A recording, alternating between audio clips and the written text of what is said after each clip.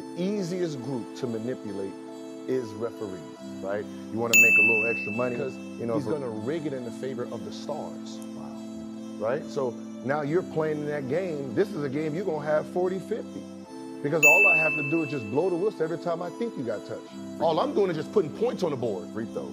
So this is not a game you can see, right? I'm going to call a bunch of fouls on a whole bunch of people that have no importance to this.